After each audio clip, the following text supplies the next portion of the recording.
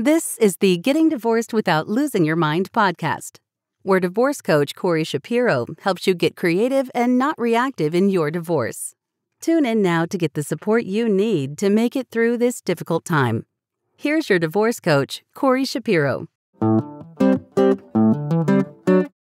right, welcome to the Getting Divorced Without Losing Your Mind podcast. This is Corey Shapiro. It's so good to be back at a normal podcast. We did have a lovely conversation last week with questionologist Warren Berger. I applied my divorce experience doing this for a few decades with his expertise in questioning, and I think it was a great blend. He left us with an amazing gift, the question sandwich, and I really suggest you watch it or listen to it if you prefer. If you're watching it, we have a separate YouTube channel for conversations, but the link will be in our normal YouTube channel for the podcast. What is this episode about? Well, we're talking about energizing a case. That's where things move from rational, from collaborative, from cooperative to leverage. And there's mild, energize to maximal energizing a case. And it's really the dark arts of lawyering, especially in the divorce field, and also in other fields, we see that as well.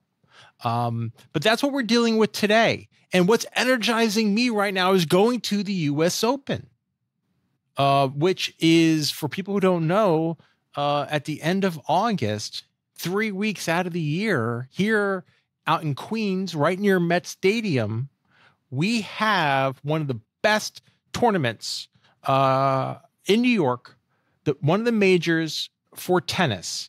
And the first week of this 3-week tournament is they call Fan Week. And what's wonderful about it is it's all free. There's wonderful activities, there's concerts, there's media events. So if you're just dabbling and want to do something and check out something new with your family, check out Fan Week for the US Open. Easy to get to by public transportation. Our quote this week is actually from a retiring American player who just announced his retirement at the US Open. His name is John Isner. He played 17 years on the ATP Tour. Wow. Impressive.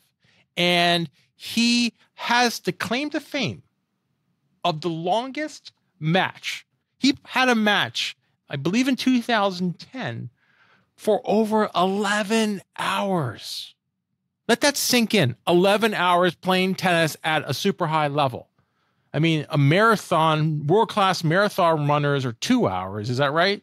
So 2, 4, what is it, like an Ironman of, is it like an Ironman tennis match? It's crazy what he did. So he has that claim to fame. So because he's retiring, he gets our quote. His quote is, "My marriage and my career are my 2 top priorities. Way to focus us, John Isner, and thank you for all the joy you have given us over the years." All right, moving to our question. It's from Felix. And if you have a question for our podcast, something is going on in your divorce or pre-divorce planning, you want to have a different perspective, maybe a more creative perspective, and you don't necessarily yet want to go for a consultation to an attorney, and you just want to bounce ideas around, sort of like an office hours, if you will, send us your question. And you could do that by asking a question straight from your browser. You can go to gettingdivorced.org and you can find the link to ask a question. Hopefully we can answer it on the podcast. All right, our question from Felix, it goes like this. I'm really striving to settle my divorce amicably and fairly, and I haven't been able to settle it. We're now in court, and my spouse hired an attorney, but so far I've been representing myself.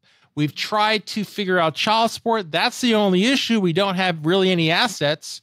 However, I recently received a series of discovery demands or other demands from my spouse's attorney. I received document demands, a witness list, electronic media request, deposition request, and expert witness disclosure. Does this seem excessive considering we have a straightforward divorce? We don't have any assets, and the only issue is child support. Well, Felix, it depends is the short answer. And I'll tell you why. There's two ways to think about this.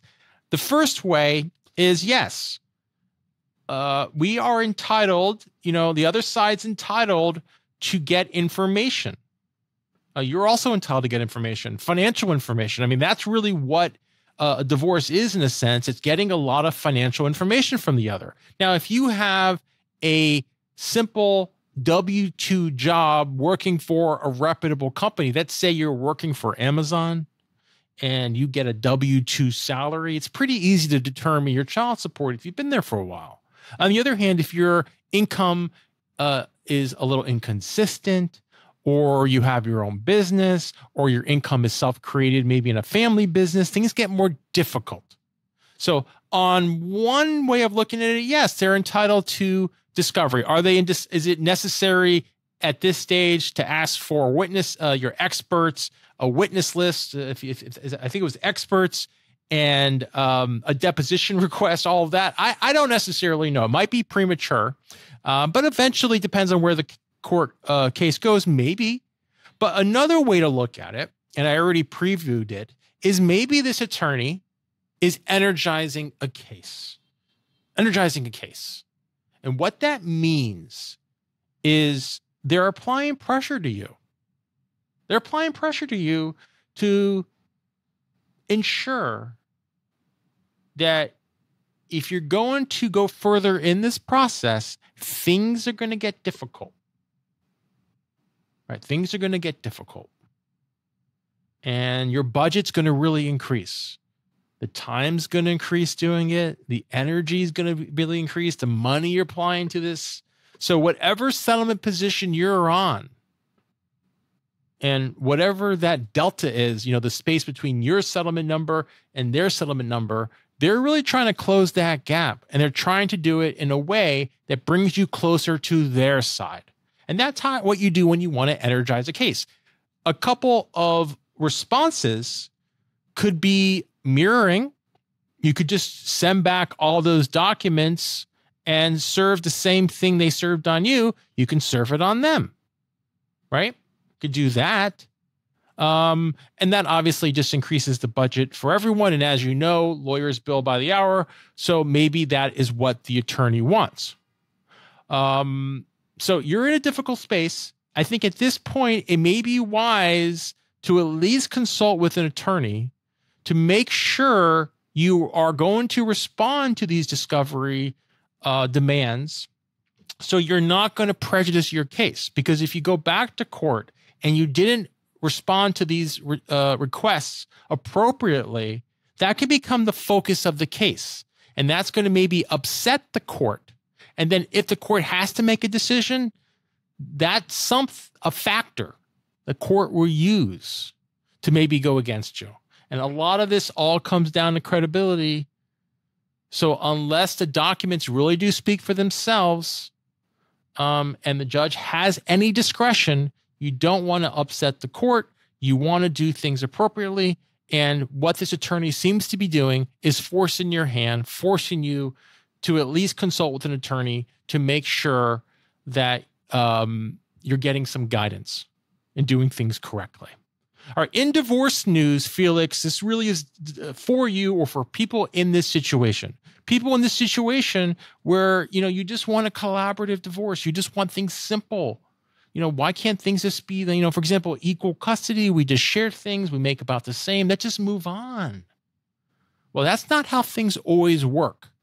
And there was a case, a celebrity divorce a few years ago that shows a good example of energizing a case. And this is the Christie Brinkley this is her fourth marriage, fourth divorce against Peter Cook out in the Hamptons in New York. And there were some details in that divorce that came out that really painted Peter in a bad light. And it's all out there. If you're really interested, you could Google it. I'm not going to discuss it at this point because Peter Cook is a father and it's just not necessary on this podcast. But Christie made some allegations against Peter. And basically what Christie wanted was to be the sole custodian of the children. They had a prenup, so the financial issues weren't as important. It was really custody, and Christie believed Peter had poor judgment because of some lifestyle choices he made, and they couldn't settle their case. And when you can't settle your case, you go to trial. They both had big-time attorneys, and the breaking point came when Peter wanted this trial over, I believe, custody issues to be private.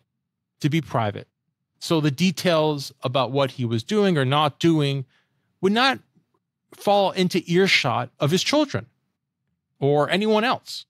And Christie wanted to apply maximum leverage to get her position. She believed, or her attorney believed, by doing that, it would really increase the chances of Peter to settle. Unfortunately for Peter and his children, it took about 5 or 6 days of trial, I believe, before he did settle. But all of these allegations came out. It was in the public purview.